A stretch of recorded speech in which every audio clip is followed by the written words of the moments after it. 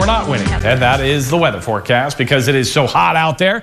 And you can see this, it's a pretty sunrise, but it also looks just hot.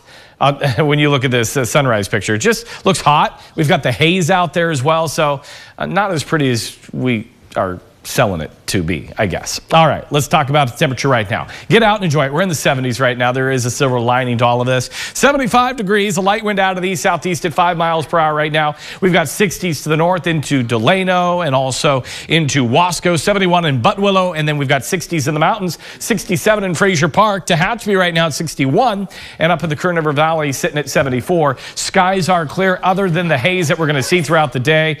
And as we take a look at the regional view, you can see clear skies from the north to the south. Any thunderstorm activity will be mainly to the east of us today, but we have numerous watches and warnings around the state because of the heat. We've got heat watches, which are in the dark red. We've got the heat advisories to the north, and then for us, we've got that heat warning in place. Here's a look at Mammoth this morning. Things are quiet there at the plaza, 47 degrees on the temperature this afternoon, though, looking at another warm day. And when we talk about thunderstorms, possibly near Mammoth and Big Pine, that's kind of the sliver of opportunity for any thunderstorms this afternoon. We're looking at 103 in Sacramento, Tahoe at 84, 105 in Fresno. We've got 80s into LA and San Diego, but I feel sorry for the folks in Phoenix today. They're looking at 118. They just get no relief there.